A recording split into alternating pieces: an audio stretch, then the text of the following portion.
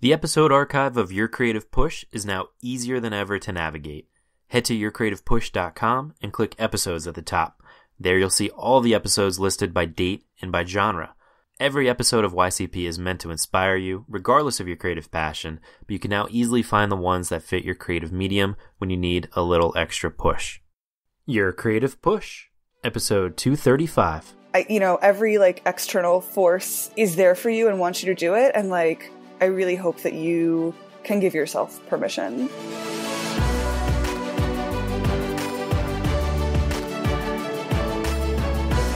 Hey everybody, welcome to Your Creative Push, the podcast that pushes you to pursue your creative passions.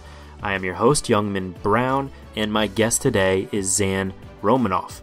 Zan is a writer of essays and fiction, and she is the author of A Song to Take the World Apart and her latest novel, Grace and the Fever. Zan and I go really deep into the idea of writer's block and also the process that a writer goes through, which is very similar to all other creative endeavors. One of the things we talked about was the idea of talking about your own creative passion with other people that might not get it and wanting to kind of protect your creative passion from scrutiny, from jokes, or just even small talk. How it can be a very precious thing to us and we really want to protect it. We talked about the similarities and the differences between writing and therapy, very interesting. And we talked about her long period of writer's block after breaking up with her long-term boyfriend, and the big problem with that being that her boyfriend was also her ideal reader, her audience, and how she had to make that shift after that relationship was gone. Also, the idea of coming down with a book like it's a cold and how to deal with it and how to get it out into the world. We talk about how selling your first book doesn't necessarily solve any problems for you with your creative blocks. It doesn't make you feel like any less of a fraud, and you still have those thoughts of needing permission from people. This is something that we got really deep into, this idea of needing permission. And probably my favorite story was about the unexpected result of one of her pieces ending up in the Paris Review. So if you've ever struggled with that feeling of needing permission to do something, her story is really going to hit close to home for you, because sometimes that external permission does come and you might not be ready for it, and how to handle that scenario. So just a really fun talk with a down-to-earth writer, a down-to-earth creative person that has a really good finger on the pulse of her own creative being. So I won't waste any more time. Here it is, my conversation with Zan Romanoff. Zan, welcome to the show. Thank you so much for having me on. Oh, it's my pleasure. Thanks for being here. I guess we like to start out like we usually do. Kind of give us a brief bio of how you got into writing, or basically your creativity, and then how you got to the point you are today. Yeah, so my mom is a writer, so I, grew up very much in a house where people, adults were writing, and that was considered a normal way to spend an afternoon, was to sit down and make up a story. Mm-hmm. My dad is a photographer, so definitely a lot of creativity in the house. But I always loved writing. It was always my favorite thing to do, is favorite subject in school, which I feel is pretty standard. If you talk to writers, they're always I've been writing my whole life. And because of that, it took me a really long time to figure out that it was something that I was interested in doing beyond, as a hobby, and especially because also, I grew up in the era of blogs. So, I kept, a live journal in high school. Me too. My Zanga. Oh my, yes. And wrote a little bit in college, but I really didn't understand that it was a thing I wanted to do. And I was working actually in the sustainable food world, for a couple of years after college, and then moved across the country and anyway, couldn't get a job for a year. And, during that year was sort of what's the thing that I wake up every day and do, even though I don't have to, even though frankly, doesn't seem like anyone wants me to. Right. And the answer was writing. And so that was sort of when I started to take it more seriously. And that during that year was when I had time to write, the first draft of my first novel. Which, it's funny, now I know that. And I'm everyone's oh, you're so lucky you had all that time. And I absolutely am. And also at the time I was just if I don't do something with, I was just, because I didn't know it was going to end and I didn't know the book was going to be a novel. It was just waking up every day, facing down the abyss and being well, gotta do something. Like the only thing scarier than writing a novel is permanent unemployment, I would say.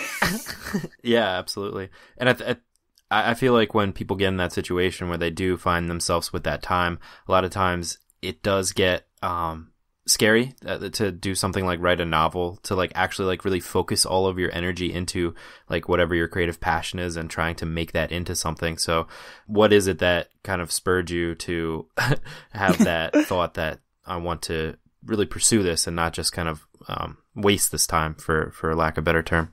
Yeah. So that's not entirely, I kept up having a blog, sort of one platform to another. And when I'd been living in Connecticut and working, I'd been writing on a Tumblr. And that was sort of the first time I feel like that I really found a community as a writer. Other writers like followed that blog. My friends knew about it. And I'd gotten a lot of really good encouragement from that. People have been like, oh, you're like really good at this.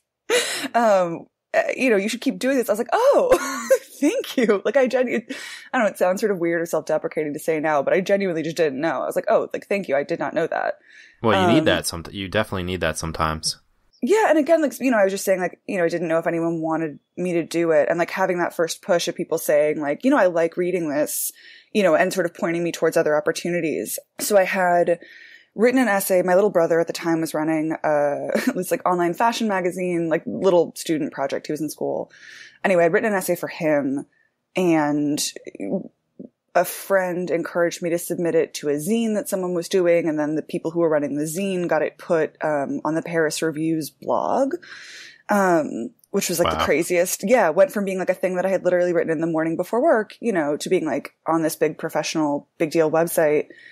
When that happened, people had reached out. A couple people, like agents, had reached out to me and said, "Hey, do you have a book?" And I was like, "Oh no!" Oh, nice. Yeah, it was amazing, and also it was terrifying because I was like, "Oh, I don't have a book. I don't have one." Well, I was like, "This is my opportunity," and I blew it. I was like, "That's it." Right. That's the initial thought is that, no, I don't. Like, opportunity wasted. Yeah, no, exactly. It was like, "Oh, this is it." Like, instead of being like, "Oh, this is opening a door for me," I was like, "Oh," and I went from being like, "No one cares if I write," to being like, "People care, and I've already blown my opportunity, and it's over." Right. But so when I moved back to Los Angeles, which is where I live now, that had all kind of just happened, and it had really, really shifted my thinking about my writing. And so I came back to LA a little bit with the thought of like, well, it might take me a minute to get a job. And so I'm going to like take a writing class, to fill some time.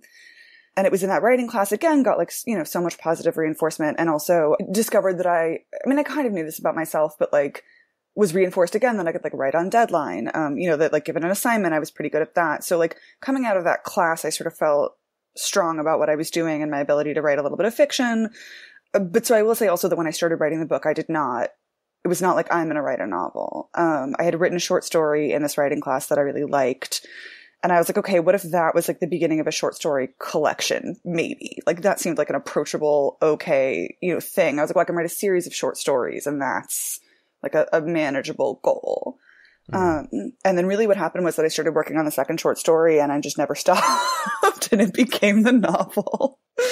So yeah, but I always say like I backed myself into it in a lot of ways. Like I really totally tricked myself into writing that first book. I never would have been able to sit down and be like, I'm writing a book.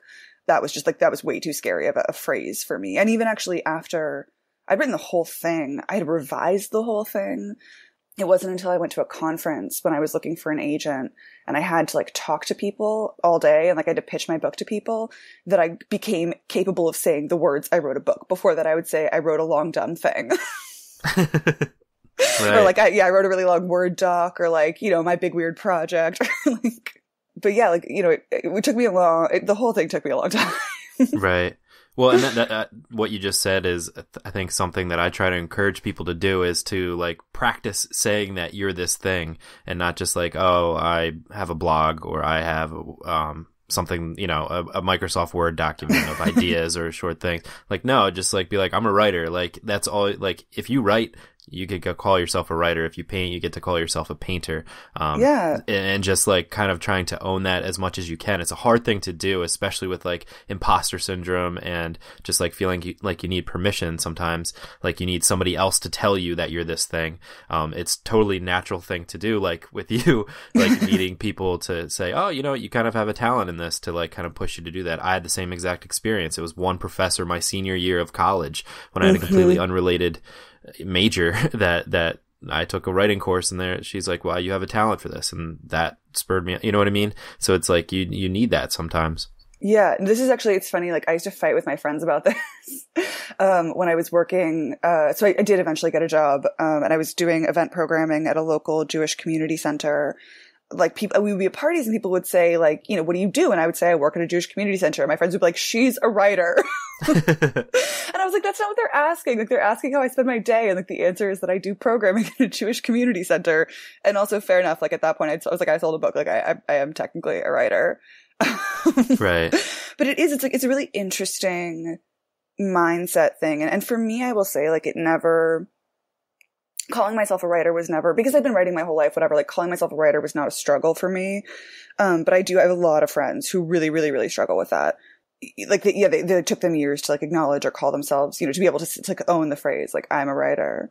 But I will say also actually that like, you know, I talk a lot about, the sort of how much it took me to like get comfortable with that and to own it. And I'm really glad that I did it, you know, that I went through all of that and that I got other people's permission, whatever. And then the next step is like, you gotta say fuck permission. Right. Because the next step is that no one, like, you know, all these like nice people had been like, oh, you're really good at this. And then I started looking for professional validation. Like I started looking for an agent and I heard no 100 gazillion times. And I had to decide like, you know, oh my God, now no one's giving me permission. Like no one is encouraging me to do this. How, you know, do I want it badly enough? Am I going to fight? Like, and ultimately, like, thank God the answer was yes. But like, it's pretty fucking harrowing. The whole thing is just really hard. Yeah, the whole thing, and I don't think it ever gets easier. And that's the whole point of the show is, you know, people from all different creative fields in all different lengths of their journey at different points in their journey, all kind of struggle from these same things, and they just keep coming up, and it is terrifying, and we can all get through this together. But yeah, I think what you're saying is right, and I think your friends were right back then too. I think people should define themselves not by the thing that they do in their day job, it's by the thing that like really drives them, the thing that they're really passionate about or want to eventually be their job. And Big Brother is my favorite reality show. Well, and it's one of the only shows that I watch these days. Yeah, last night was the premiere, and I was like, oh man, like if I was on, what would it say under my name? Like, would it say poker dealer? Because that's my full-time job. And I was, no, fuck no. Like, no, like writer / podcaster / motivator. Like, that's what like drives me. And like, I hate my job. Like, why would I define myself by that? You know what I mean? So I think it's trying to like own what it is that you're the most passionate about, whether you make money by it or not. It's like the thing that you want to talk about. If somebody asks you what you are, tell them what you want to talk about, you know? Yeah, no, I do. And okay, so I will also say that like one of the reasons that I never said writer is because I hate talking about being a writer at parties. Like, I was like, you guys, it's not a confidence issue. Like, I'm totally a writer. I get it. Like, I was just like, I don't, like, people have, like, want to ask me these questions that, like, you just get a little bored of answering. And, like, I also, like, I feel very protective of, like, my creative life, you know? Like, I don't ever want it to be something that I feel obligated to talk, like, to make small talk about, you know? I'm like, no, this is, like, the most important thing in the entire world to me. Like, you know, sometimes I just don't want to chat about it over drinks. Like, I don't want to explain my project. I don't want to explain why I don't want to explain my project. I don't want people like ask me about book sales, which is so rude. Have I asked you how much you made this year? Like, no. Right. You know, I'm just like, I totally get that it's my job. I mean, now it's my job, which is like just insanely lucky. And, you know, and I figured out now ways to talk about it sort of, but it's difficult. That's also, I think, a very difficult thing of being a working creative is like figuring out how to protect, you know, for lack of a better term, like the magic. Yay. You know, while also like then dealing with, you know, the business of it and the just life of it and the part where you go to parties and someone's like, what do you do? And you're like, I'm a writer. And then, you know, they ask you whatever. You're like, they're like, I have a great idea for a book. And you're like, great, you should write that. Like, you be a writer too, honestly. Yeah. Well, yeah, it's a precious thing, and like especially when it means so much to you, and it's this thing that brings you joy. You don't want to have to like defend it like to somebody who doesn't understand, or like, and it's one thing when people are trying to like understand you a little bit better, but it's another thing when they're like, oh well, like, is that a viable way to make a living? Because like, we're so, as creative people, we're so used to hearing that, like, the starving artist mentality, and it's like, no, like, well, I don't want to have to defend this right now. Right? When people, I'm like, I'm a writer, people are like, well, what do you really do? I'm like, no, I'm a writer. Like, literally all I do is write. I'm like, I have words. I'm like, I'm surprised you can't see like words coming out of my ears right now. Like, all I do is write.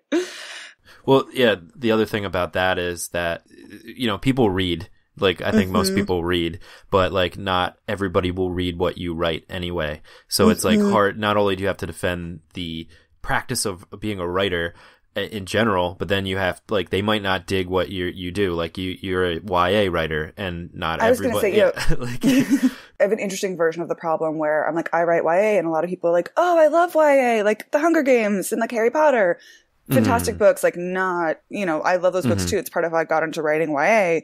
They're not like the books that I write, which are much more literary and a little more quiet. And people have this like assumption, actually, that I make a lot of money because I write YA. They're like, oh, that's like a big selling genre. Like, you must be like, and you have a movie deal and all this stuff. And I'm like, really? No. Like, it's much closer to the experience of being like a literary fiction, you know, type novelist. But also that creatively, it's not as hard. People are like, oh, it must be fun. And I'm like, it's 100% fun. And I do it because I love it. Like, no question. And also, like, it's writing a novel. Like, I'm writing novels. It's not any different. Like, it's not a different kind of process. Which is really interesting. You know, all the baggage people have around that. And people's sort of opinions about why. That's the other thing. I'm just like, I don't want to hear I don't want to hear your vampire book joke. Like, I've heard that joke 100,000 times. And like, I can smile good-naturedly at it, but it's like not funny and it hurts my feelings. You know, I'm like, I take my work really seriously. It is like the thing I care most about. It's like terrifying to me. I actually had a really funny experience. So right before my second book came out, I like had an advanced copy of it, and I went to give it to my therapist, who I've been seeing for like years now, you know, like weekly. Like, she's seen me in like such intimate, like vulnerable ways. And like, you know, she's a person that I would think that I sort of have no more shame in front of, and still handing her the book, I was like, oh my God, like, what if she doesn't like it? Yeah. You know, but like, that's the level that these books are at to me. And so then to have people sort of like make crass, or like, just, you know, like, they just think they're being funny and it's fine. Like, but again, I'm like, no, this is the thing I'm like so protective over, and that means so much to me. Like, don't touch it. Right. Yeah. Well, do you find, if you don't mind talking about that, then, do you find like a similarity between like a therapy session and writing? No. I mean, okay, but only no because, like, ultimately, do they get me to the same place? I think kind of. The difference is that when I'm in therapy, I know what I'm talking about. And like when I'm writing, like, but this is really true, and it's continually amazing to me, even though I now know this about myself. Like, I have 2 published books. I have a third one that's like written that hopefully we're going to sell soon. So like, I've done this a couple of times. I've written other book drafts in the interim that didn't really go anywhere, which we can talk about. So like, I know this about myself. Like, I'm in there. Like, it's, you know, whatever's going on with me is coming out through the book. And it every time I'm writing a book, I'm like, no, this one's about someone else. Like, I feel like therapy is, for me, you know, much more sort of off the top of like what's happening on a day-to-day basis. And writing books is a way of like deeply working out, you know, sort of longer tail stuff. And it's like, I feel really hesitant saying that, because I think especially women's writing, people, if like you cop to it being autobiographical in any way, people are like, oh, well, like that it's just therapy. Like, it's just, you know, autobiography. Like, it doesn't require creative effort. But I don't know. I think that's just super fucking bullshit. And I think everyone's writing is autobiographical. I think anyone who tells you that it's not is lying. Or is not aware enough to see the ways in which it is. You know, it's coming from inside of you. Working on a book takes so long. You know, it's such an intensive process with yourself. There's just no way that like you are not in there. You wouldn't be interested if you weren't in there. Right. Yeah. So like, it's like, it's funny. On the one hand, I'm very reticent to compare it to therapy. On the other hand, I'm like, yeah, 100%. Like, it's about figuring out what's going on inside of me and how to like express, and in some ways, like, not extract it, but like, you know, get it out of me like a little bit. Yeah. And it's important to do that too. Yeah.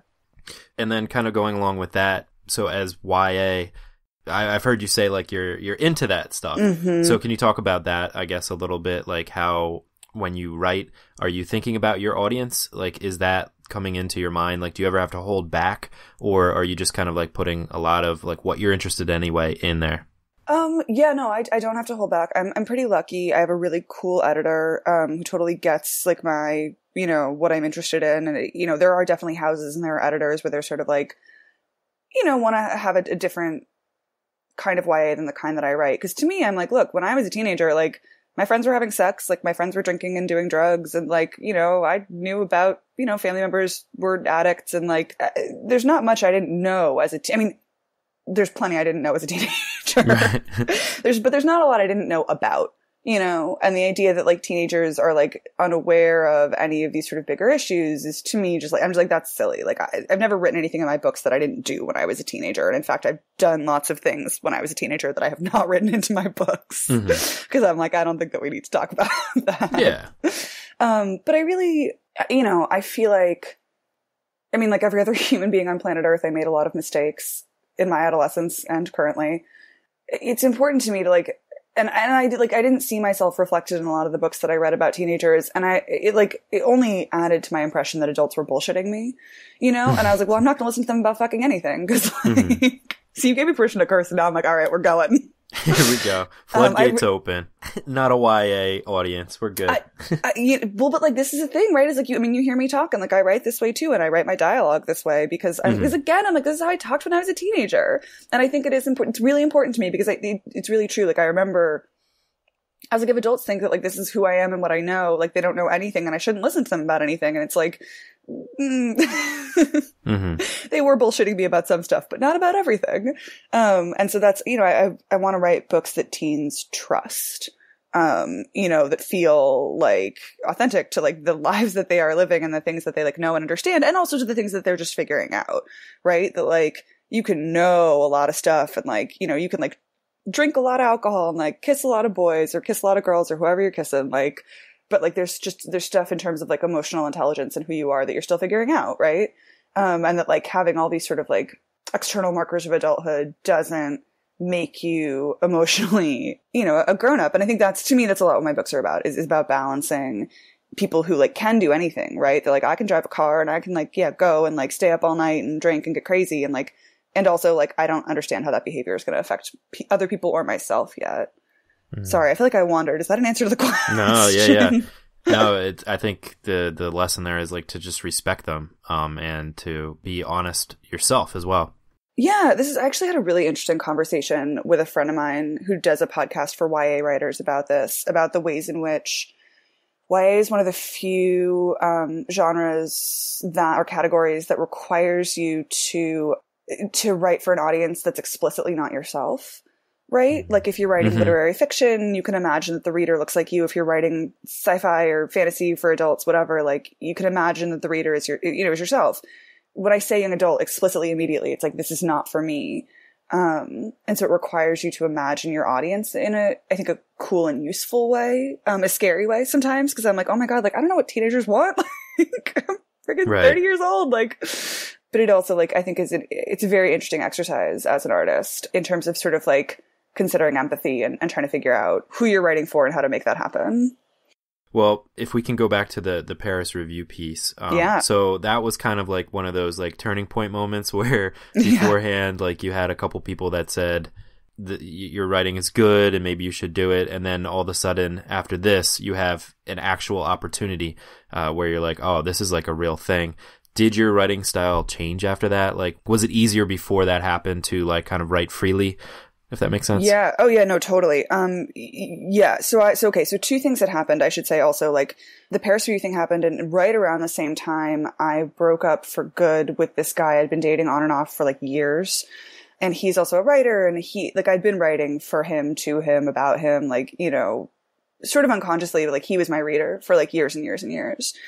And so like I simultaneously like lost him as an imaginary reader and also gained this like imaginary like New York literary agent critic person as my reader, which was very hard. And I started trying to write a book. Actually, I decided again, like I was like, I can't write like a whole thing, but I could write a collection of essays. Like I was like, this was a good essay. I could write a collection of essays.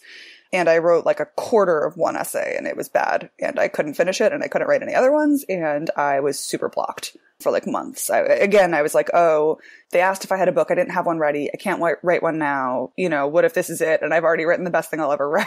Mm-hmm. Mm-hmm. Always a great thing to imagine when you're 24. Oh, well, it happens. I know it totally does, but like telling yourself that story is not going to get you any closer to writing anything better, you know? And you'd say that the block was happening because of your new avatar, your new audience? Yeah, I mean, I think a lot of things were happening. Losing that relationship was just really hard. Sure. You know, and just, emotionally, I was in a pretty bad place anyway. And then also I was putting a ton of pressure on myself. In terms of permission, like I often say sort of like I needed those literary agents to reach out to me and give me permission and give me the phrase, like, you could write a book. But then I also needed to go through I think it was oh no, actually it was longer than that. God, it was like a year and a half probably of not writing very much at all until I sat down and started writing the book because again, like, external permission is really important, and it also only gets you so far. And I very quickly discovered that like their permission opened a door, and then I had to like sit with it for a long time and get to a place where I was comfortable with that permission, with the sound of my voice in my head and on the page. They had to give me a certain kind of permission, and then I had to give myself a different kind to actually write the book, to write what I was interested in and not just like what I thought they would want to read. Right. And then so you started writing that essay, which ended up turning into a song to take the world apart? A short story, yeah. And I wrote, but again, also, like, I wrote that in a writing class. Like, I just, like, I had to be tricked into it. Like, I had to, or not tricked into it, that's the wrong thing. Well, like, take the ease into it, like, yes. not have, like, this huge mountain of a thing that you have to accomplish, like, before you write the first word, but, like, just, like, an easy little, I think tricking is a good word for it. Yeah, and it was an in-class assignment. It was literally, like, the teacher was like, write an updated version of a fairy tale, and it was a version of Bluebeard.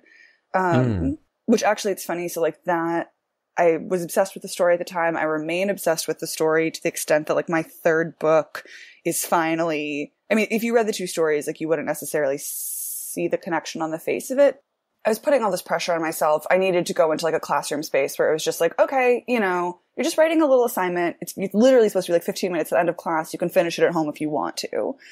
And that allowed me, to sort of actually get inside and figure out again, like, I have the external permission and then the internal, like, what am I interested in? Like, what's worth it to me to bring up and like, and work through. Yeah. And that certain things about that story, were so compelling to me that I've like, this is like whatever, 4 years ago now, have not been able to let it go. And did finally like write a book that is a lot about a lot of those ideas. Mm-hmm. Just so, it's so interesting. I think for a long time, I was trying to work consciously. I was trying to like decide what I was interested in and like figure out like what the book was going to be about and like make a plan. And it took me a long time to accept that like it's like a weird instinctual process, and I never know, what idea is going to be the one that I'm like care enough about to carry me through until I'm done with it. Mm-hmm. I can't sit down and be like, I'm going to write a book about like young women and like family legacies and history and silence and whatever. It's like, I want to write a book about a girl and like her, her mom's like weird and mean and like there's a secret. I don't know. That makes a lot of sense, because then it's not this big task with all these themes that you need to incorporate, and you don't have to like plan it out. I've never even tried to write a novel because my mind isn't there, and I'm okay with that at this point, but I think at some point I'm going to have to get over that, and I think it will come from just something not being able to be finished until it reaches 200 pages. This is one of my favorite. I was at a conference recently, and Alexander Chee, who wrote a book called Queen of the Night, I want to say. Someone asked him about like how that you have an idea for a novel, and he's like, I always say that you come down with a novel, sort of like a cold, which I loved. It's so expressive to me of the way that it feels. Cause I used to think that you got an idea for a novel and you'd be like, oh, I know that like this, one idea or this one sentence is like enough. It's really interesting. Actually, people ask me often, like, how did you get the idea for this book? And I'm always like, I'm sorry, this is not a good story, because the answer is like, I read this article and then I saw this thing and then I had this conversation and like, stuff accretes, you just build up this sort of like layers of references and ideas and thoughts and feelings. that then are enough to take you through the process. But it is, you come down with it, it starts to happen in your body and you're like, is that like tickle in the back of my throat is like a thing, or is this going to happen? Mm-hmm. I love that idea. And I think that that's the same with any kind of like creative idea that people get. And I think that the important thing is to kind of like let it take over you and to not try to like fight it off with different cold medicines or those cold medicines would be, I guess, just all self-doubt and just like not letting it come out. But if you kind of let it take over and find out if it's just a sneeze or if it's like a full-on flu and like just let it kind of take over your time and all your thoughts until it's actually a thing in the world. Yeah, I think not being afraid of yourself is like the thing. Like not being afraid to succeed and not being afraid to fail. And they're both like very, very, very real and really scary. For a really long time, I'd been afraid. I mean, this thing, for a really long time, I was afraid to fail, right? I was like, oh, no one's going to like this. No one's going to care. And then as soon as I got permission, I was like, oh, I'm terrified. What if I do this? Like, what does that mean? And what's going to happen? And is my life going to change? And like, what if I do it? Once I'd written one book, I spent a year 100% paralyzed being like, what if that was a fluke and I can never write another one? And finally I've just gotten to a place now where I'm like, I don't know. I just don't know. Like I've definitely written beginnings of books that haven't gone anywhere. I've written basically a whole book draft that ultimately didn't go anywhere. Like I was about to write the ending of it and I was just like, I can't end this book because it has no middle. Like there's no structure here. And but finally like being less afraid, being like, I'm not afraid to waste time. I'm not afraid to see where this goes. I just gotta trust myself and I'm allowed to like spend time with myself and figure this out. Ultimately, obviously in my life now, I'm like, there is a publishing end goal and I got to think about business and I got to think about money, but also like, I'm allowed to just spend time. Yeah, I'm just allowed to spend time with myself. Like I'm allowed to just like be creative because like, that's what I want to do today. There doesn't have to be another reason. Right. That's the whole purpose, is to spend that time like defining yourself by the thing that really gives you joy and not being worried about that end result. I think that end result is the super scary thing. It's and anytime you think about those questions, that's what holds you back from creating, wondering if it's going to sell, if people are going to like it, if an agent's going to like it, if it's the best thing you'll ever create, if it's the worst thing that you've created, you know what I mean? Like all those questions just like don't matter. It's just about enjoying that time that you're spending with it, whether it becomes something or not, whether it becomes a cold or not. No, I do feel strongly that like, one of the major differences between me and people who haven't written books is that I sat down and wrote it. Like, right. That I just was like, I have no idea where this is going. Like, I got no special, like the heavens did not open for me. I was just like, all right, I got an idea. I got some time. Like, let's see where it goes. Yeah. I mean, and again, like I can't stress enough. I was in an incredibly lucky situation where, I did have the time. I was living with my parents. So I didn't have to worry about rent. Cause like when I moved back, I was sort of like, well, I'll live with them until I get a job. And they had the space and were generous enough that they were like, it's fine. We don't want you to go into debt. Like that seems silly. I don't want to like underplay the very real, circumstantial stuff that contributed to me doing that. And also I was 25 and single, like, I didn't have kids to take care of, or anything like that. Those things are 100% real. And then also on top of them, there's all the crazy creative brain stuff, which is just so hard. And which I can, that I can speak to. Right. The getting in your own way stuff I can speak to all day, all night. Right. And well, speaking of that, are there some things that you've been dealing with recently or like after, 2 novels now that you still kind of struggle with? Yeah. Oh yeah. So like I said, I wrote the first one. I started writing a second one and that was the one that I got to the end of it and I was like, I can't end this book. And that was when I just became paralyzed and was like, oh my God, I'm screwed. This was a terrible mistake. Right. Fluke. Yeah. Fluke. Yeah. 100% beginner's luck. Just like, nah, it's over.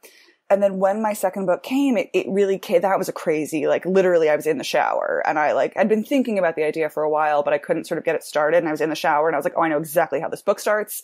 Like I got out of the shower. I wrote like 2,000 words. Like it was very magical. But then I got done with that and I was like, well, now I've had 2 flukes. And so writing the third book was really scary. I was also, I was dealing with very major depression throughout all of this, just really, really, really debilitating depression and anxiety. And seeing a therapist about it, obviously, and eventually getting on medication, which I cannot recommend highly enough if you're thinking about doing it. Like best thing I ever did for myself People often have, right? They're like, oh, I won't be creative. Like I wrote crap books when I was depressed. I've only written good stuff when I was healthy. Anyway, I'm in a really interesting position right now where writing the third book I sort of made a deal with myself where I was like, if you do this, you have to stop torturing yourself about whether this is a fluke. Like once you've done 3, like you gotta kind of let that go. Right. And so I wrote the third one and my agent has it and she likes it. And it seems like it will be my third book. But now I'm in a really interesting place where, I'm not working on anything and I'm not working on anything long form. I'm writing every day because I write like essays and things, for work for the internet. And trusting that like it will come again. And, that I'm like, I need a break. Like you can't write novels back to back. That's like an insane psychological exercise. Right. And it's also like, it's a market thing in YA that you're expected to churn out a book a year, which is just insane. Like no other novelist is expected to do that. And so giving myself permission to stop writing and to take breaks and to believe that it'll come back has been that's what I'm really struggling with right now, is allowing myself to be fallow. It's just being like, okay, I trust enough that I know how to do this, that I'll know when an idea comes, at least to start writing and see where it goes.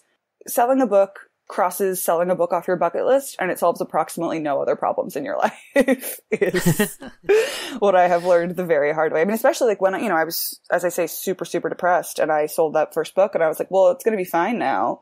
And like, it was so not fine. It was like so desperately not fine. I think at the end of the day, like, it's good to have a creative practice, right? It's good to like make yourself work on days you don't feel like working. And also like creativity is mysterious and kind of magical. And, you just gotta like believe that you have it.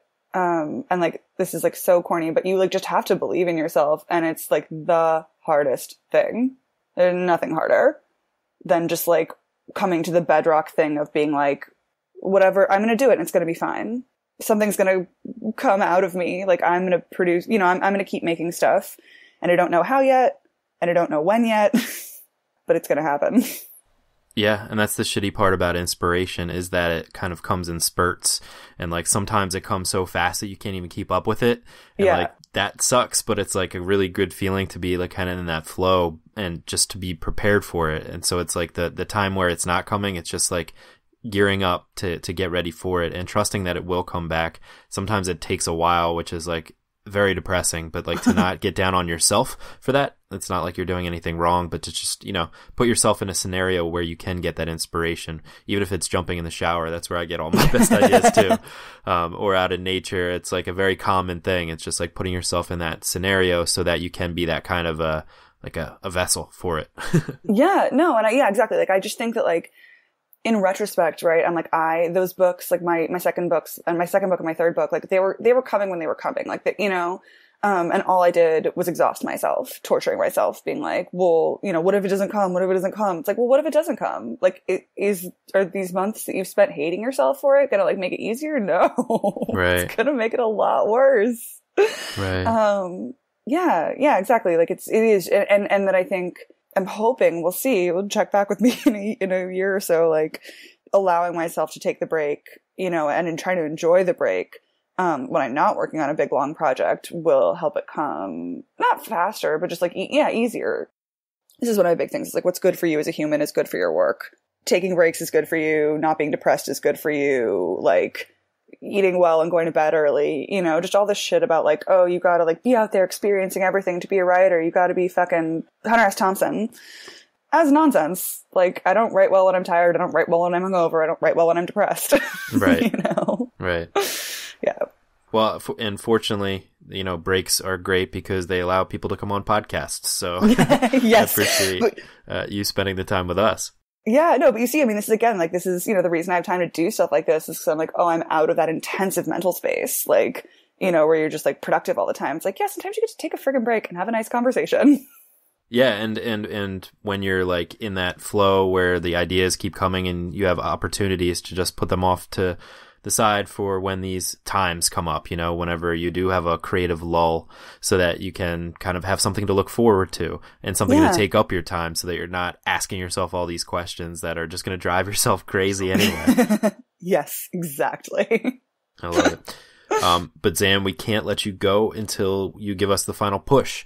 And that's where I ask you to reach to the microphone and grab the shoulder of one of the listeners that you've already really inspired today and just give them your best words of advice and really push them to pursue their creative passions. I mean, I think the best thing I can say is like, I give you all the permission in the world. I really do. Every like external force is there for you and wants you to do it. And like, I really hope that you can give yourself permission. Like, okay, when I listen to podcasts that I've been on and I hear my voice, it's always horrible. I'm always like, oh my God, I do not sound like that. I do not talk like that. Because I don't listen to myself talk all that often. And like, especially with writing, you sort of imagine your voice sounding one way in your head and it's really scary to see it on the page. But like, it's only because you're not used to it yet. That's really like, just sit down and get used to it. Just like, sit down and get used to yourself. That's the way that the work will get done. And like, and it's cool. And I believe you can do it. Like, yes. And that's like, right. I never believe I can do it, but like I do somehow. So like, if I believe you can do it, you definitely can. Get out of your own way, sit down and get some work done. There's my push. Perfect. Zan, thank you so much for coming on the show today and for giving us that push. Oh, thank you. This has been really fun. Now I got to go write. Yes. Get to it or else you're not a real writer. Yeah, exactly. I know. Believe me. And you can find Zan on her website, which is zanromanoff.com. And on Twitter, she is Zanopticon. That's Zanopticon. Did I say that right? Yeah, you did. Okay. And you can find everything we talked about today, including her books, at yourcreativepush.com/Zan. Zan. Zan, thanks again. Thank you. Oh, great stuff. My thanks again to Zan for coming on the show. We've been trying to get together for close to a year now, so it was really a pleasure to finally have this conversation with her because a lot of great things came from it. As you know, one of the big themes from it was this idea of needing permission from the outside, needing that external permission before you feel like you can go forward with whatever your creative passion is. But as we saw through Zan, at the end of the day, you always need that permission from yourself. Even when those opportunities come up like they did for Zan, you can be shell-shocked when you find yourself having that permission. When somebody literally asks you to write a book, something that you've been waiting for somebody to ask you to do in your subconscious before you can kind of go through and make the book yourself. And there you are without a book because you didn't give yourself that permission before. So regardless of what you do creatively, give yourself that permission right now. You never know when those opportunities will come, so you want to be prepared and you want to be confident in yourself. Like Zan said, if you get an opportunity like that, if somebody asks you to do that, if you get that external permission, it solves nothing because you still have to go through that process yourself. If you sell your first book, all you can do is check selling your first book off of your list and it really solves nothing else, like Zan said. Nobody else in the world gets to tell you that you're a writer. Nobody else in the world gets to tell you that you're an artist, a photographer, a painter, an origami maker, whatever it is that you do. You're the only one that gets to tell yourself that you're that thing. You're the only one that can grant yourself that permission. Opportunities might come, and they might come at just not the right time. So try to make yourself prepared as much as you possibly can be for when those opportunities come. If they come, most likely you're going to be the one that has to go out and get the opportunities yourself, but be ready if they do come. On Monday's show, we have David Zinn, and oh my gosh, what a fun conversation I had with him. He is a freelance illustrator and street artist from Ann Arbor, Michigan. He specializes in small-scale, improvised, and lighthearted chalk art. What he does ends up disappearing. When it rains, I mean, his work is not permanent, and it was so interesting to pick his brain about what that's like, and also what it's like to make these tiny little masterpieces on the sidewalk and then walk away from them and not even look at the reactions of the people that see it on the ground and are surprised by it. So a really fun one for you on Monday. You can find more about David on his website, which is zinart.com, ZINNART.com, or on Instagram, he is David Zinn. Or you can head to today's show notes page, as always, to find everything we talked about today, as well as links to his stuff at yourcreativepush.com/235. But that is all I've got for you today. Hopefully you were inspired to go and get your work done. So go and get it done, and we will be here for you on Monday if you need that push again. I love you all. Have a wonderful, productive, fun weekend, and we will see you next time. Bye.